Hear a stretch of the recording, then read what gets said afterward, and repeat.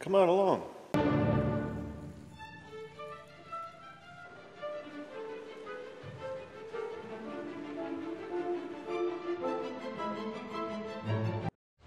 Yeah, I told you guys I'd bring you back. For what? For this. Did you know them are all fitted bolts? Like really, really tight? I bet you did. Anyways, there's the machine work. I'm doing putting the ring gear on. Gonna draw it up in there nice and evenly, and then I don't know, maybe I'll put the differential part together. You know, we got everything all cleaned up over there on a pallet, skid pallet, and then we'll put that bearing on there. But that's what it looks like, all sheened up. You see the pinholes, because of, even though I tagged it, that when you get into that first amount of cast iron, no matter if you're using stick or TIG, it likes to just kind of, it poops at you, poops and dribbles and stuff. So anyways, that's the finish. I just picked it up last night after work. Machine shop, Beauchene, what did that guy tell me? Beauchene in French. Is that how you pronounce it, Uncle Tony? Beauchene means the butcher, I guess. That's what I'm told. So anyways, here I am back in my little big workshop, messing around, trying to get it put back together in quiet time. My time. Okay, I'll bring it back when I drop that bearing on there, maybe. Okay.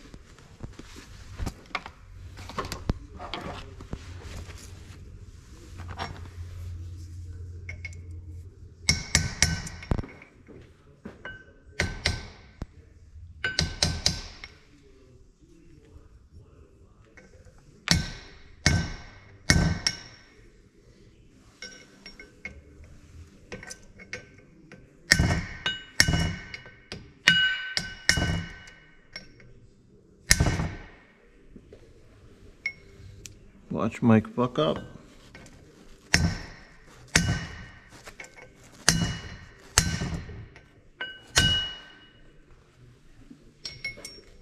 That'll happen. Not quite hot enough.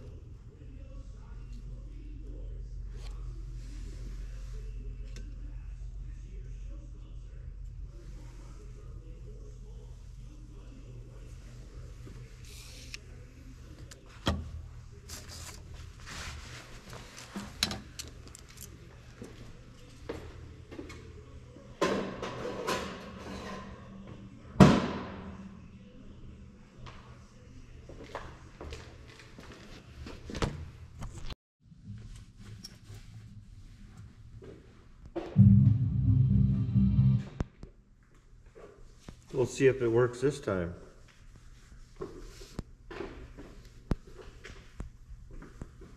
Got the bearing in the oven. The bearing's in the oven. Not a bun in the oven. The Baron.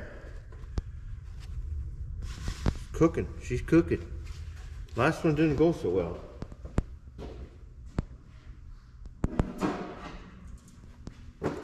The last one I had to pound on. This one I don't have to pound on. Look at that. See that? That's having a good sheenist and in a toaster oven. Get him.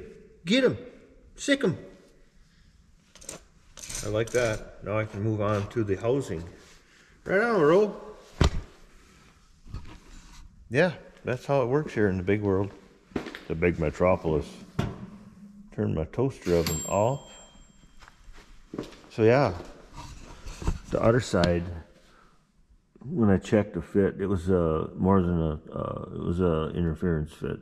So I had to heat it up. It didn't quite expand the way I wanted it to. You might have seen that in there and blah blah blah if I put it in there, but that's what I wanted. That's un perfecto. She's good, even though it's made in El Spano. Everything's torqued. That all went together good. The locker mechanism. Now I got to bring the housing over here and get the pinion in and get that all set up with all the new bearings. Then we marry the two together like Mama and Papa. So we'll see you back in a little bit, I suppose. Maybe not. Yeah, so that was the customer, I guess. I got her done. It's hanging here from the forklifty because it can, and he's coming on I don't know what day, but here you see that spot where I welded, and these two adjusters, one on either side. Oh, and the back hurts. Holy crap, that thing is heavy. Yeah, I didn't even polish them welds because I figured it's going to run an 80-90 weight. And the bearings, that one I had to tap on pretty hard. This one, she slid right on with a little bit of heat. Same with the other ones. I had to get them to bring me the yoke and stuff so I could set that tension in there, the pinion there, But you hear that? Listen close. I don't know what it's supposed to be because I don't have a manual, but I set it for, that's about 10 thousandths, I would say, a lash. Something like that. And it's plenty wore out. I found the date on there from 1973. And, you know, if you guys are in the neck of the woods, get your bearings here. They're good. A couple of good ladies over there to take care of us. But yeah, that's what I did all day. I only had to take it apart once after I put it together once. That's because it was, you don't know how they put that stuff together back in the day. And it was wrecked when I got it, so I just ripped it apart. And the way it's designed, you had to put the pinion in partially before you put the ring and stuff in there. And then anyways, it's neither here nor there, it's done. So they'll get that old Franklin going, old Frankie.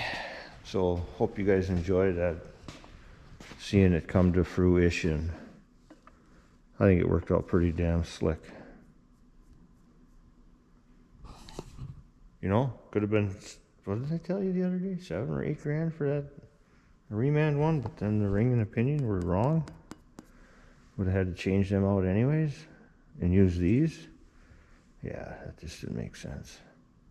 So I think there's about, I ain't even gonna tell you how much. There's a lot. There's 1, 2, 3, 4, 5